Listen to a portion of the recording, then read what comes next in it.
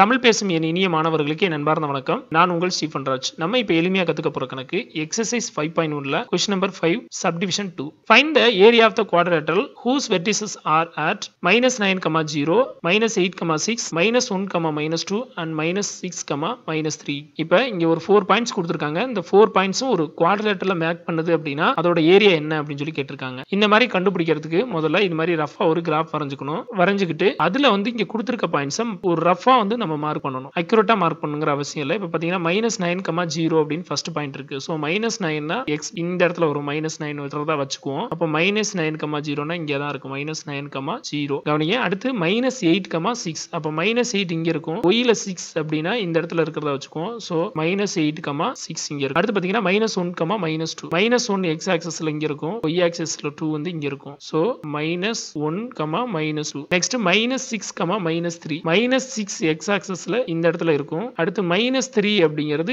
இந்த இடத்துல இருக்கு. சோ -6, -3 இந்த மாதிரி பாயிண்ட மார்க் பண்ணியாச்சு. இதுக்கு அப்புறம் இந்த பாயிண்ட் எல்லாம் நீங்க ஜாயின் பண்ணனும். இப்ப ஜாயின் பண்ணுவோமே. இப்ப இப்படி ஜாயின் பண்ணீங்க அப்படினா நமக்கு ஒரு குவாட்ரிலேட்டரல் கிடைக்கும். இப்ப இந்த குவாட்ரிலேட்டரல்ல நம்ம பாயிண்ட்ஸ் வந்து ஆன்டி கிளாக் அதாவது கவுண்டர் கிளாக் வைஸ்ல எடுத்துக்கணும். அதாவது கடிகாரம் சுத்தும் திசைக்கு எதிர் திசையில. அது எப்படி எடுத்துக்கிறது அப்படினா இப்ப ஒரு பாயிண்ட் நீங்க வந்து இங்க ஃபர்ஸ்டா என்ன -9, 0 ன்னு கொடுத்திருக்காங்க. சோ -9, 0 இருந்து ஸ்டார்ட் பண்ணீங்க அப்படினா இப்படியே எடுத்துக்கணும். இப்படி எடுத்துக்கணும். அப்ப பாத்தீங்கன்னா இது A, இது வந்து B, இந்த பாயிண்ட் C, இந்த பாயிண்ட் D. அப்ப இதன்படி எடுத்துக்கிட்டீங்கன்னா இப்ப Aங்கற பாயிண்ட் பாத்தீங்கன்னா -9, 0. அடுத்து B -6, -3. அடுத்து C -1, -2. Next D -8, 6. இதுக்கு அப்புறம் இப்ப இதுல இருந்து தான் இது x1 y1 ன்னு, இது x2 y2, இது x3 y3, x4 y4 இந்த ஆர்டர்ல நம்ம எடுத்துக்க போறோம். இதுக்கு அப்புறம் ஏரியா கண்டுபிடிக்கிறதுக்கான ஃபார்முலா முதல்ல எழுதிரணும். ஏன்னா ஃபார்முலா எழுதி தான் நம்ம வந்து கணக்கு செய்யணும். ஃபார்முலாவுக்கு தனியா மார்க் கொடுப்பாங்க. அப்படி பாத்தீங்கன்னா ஃபர்ஸ்ட் ஏரியா. இப்ப இந்த ஏரியா கண்டுபிடிக்கிற ஃபார்முலாவை நான் ஷார்ட்டா சொல்றேன். கொஞ்சம் ஞாபகம் வச்சுக்கோங்க. ஃபர்ஸ்ட் என்ன பண்ணுவோம்? 1/2 ஏரியா ஆஃப் எ ட்ரையாங்கிள்லயும் சரி இதுலயும் சரி 1/2 போடுவோம். அதுக்கு அப்புறம் பாத்தீங்க அப்படினா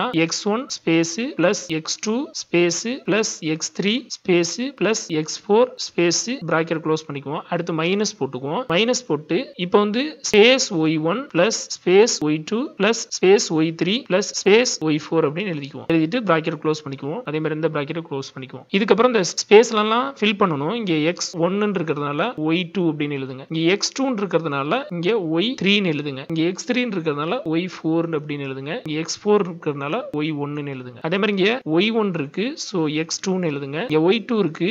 x3 ன்னு எழுதுங்க. இந்த இடத்துல y3 இருக்கு. சோ x4 ன்னு எழுதுங்க. இங்க y4 இருக்கு. x1 ன்னு எழுதிருங்க. சோ இந்த மாதிரி எழுதிட்டோம். இப்ப ஃபார்முலா எழுதியாச்சு. இந்த ஃபார்முலா படி கணக்கு போட்டீங்கன்னா கொஞ்சம் மிஸ்டேக்ஸ் வரதுக்கு சான்சஸ் இருக்கு. அதாவது ஏன் அப்படின்னா பிளஸ் மைனஸ்ல வந்து மல்டிபிள் பண்ணும்போது கொஞ்சம் சிரமப்படுவீங்க. அதுக்காக புக்ல இன்னொரு மெத்தட் கொடுத்திருக்காங்க. என்னன்னா 1/2 அப்படி எழுதிக்குவோம். நெக்ஸ்ட் இப்போ இந்த பாயிண்ட்ஸ் அப்படியே இங்க எழுதுவோம். அதாவது x1 y1 இங்க எழுதுவோம். -9 இங்க 0. இது x1 இது y1. அடுத்து x2 y2 எழுதும்போது -6 மைனஸ் அடுத்து x3 y3 அதாவது -1 -2 x4 y4 அப்படினு -8 6. இந்த மாதிரி x4 ஐயும் y4 ஐயும் எழுதின பின்னாடி திரும்ப இந்த x1 y1 எழுதிரணும். அதாவது -9 அடுத்து இங்க 0 இந்த மாதிரி எழுதிரணும். இப்போ இதை மல்டிபிள் பண்ணுவோம். அதாவது இங்க இப்ப மேல இருந்து கீழமா வருது இல்லையா?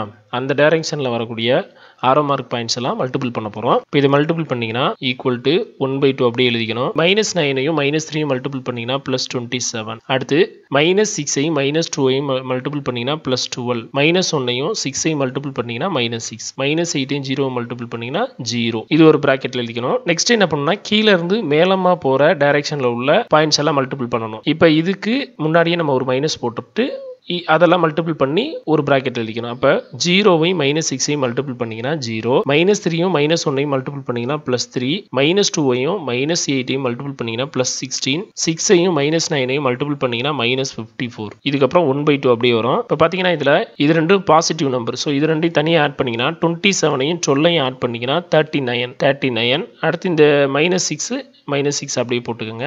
Next minus. இப்போ இதுல பாருங்க இது ரெண்டும் பாசிட்டிவ் நம்பர். ரெண்டையும் ஆட் பண்ணீங்கன்னா 19 -54. பாருங்க 1/2 அப்படியே இருக்கும். இப்போ 39ல இருந்து 6 சப்ட்ராக்ஷன் பண்ணீங்க அப்படின்னா 33. அதுக்கப்புறம் மைனஸ் இந்த 19ல இருந்து 54 சப்ட்ராக்ஷன் பண்ண முடியாது. ஸோ 54ல இருந்து 19 சப்ட்ராக்ஷன் பண்ணீங்கன்னா 14ல இருந்து 9 போயிடுச்சு அப்படின்னாக்க 5 4ல இருந்து 1 போச்சு அப்படின்னா 3 ஸோ 35 மைனஸ் 35. ஏன் இந்த இடத்துல மைனஸ் போடுறோம்னா ஸ்மால் நம்பர்ல இருந்து இந்த இடத்துல கிரேட்டர் நம்பரை சப்ட்ராக்ஷன் பண்ண முடியாது. ஸோ கிரேட்டர் நம்பர்ல இருந்து ஸ்மால் நம்பரை சப்ட்ராக்ஷன் பண்ணணும். இந்த இடத்துல கேப் கிரேட்டர் நம்பரோட சிம்பிள் மைனஸும் மைனஸ் 35 போடணும். இப்போ பார்த்தீங்கன்னா 1/2 அப்படியே இருக்கும். நெக்ஸ்ட் 33 இந்த மைனஸும் மைனஸும் பிளஸ் ஆயிரும் பிளஸ் 35. அப்போ 1 ஈக்குவல் டு 1/2 33யும் 35யும் ஆட் பண்ணீங்கன்னா 68 ஆயிரும். ஸோ அப்போ இதை சிம்பிளிஃபை பண்ணீங்கன்னா 1 2 is 2 3 2 are 6 4 2 are 8 ஸோ 34. நமக்கு தேவையான ஆன்சர் கிடைச்சிருக்கு. இப்போ ஏரியா ஆஃப் ஏ குவாட்ரிலேட்டரல் அப்படின்னு எழுதணும். So area equal to 34 square units அப்படின்னு எழுதிடணும். ஸோ இதான் நமக்கு தேவையான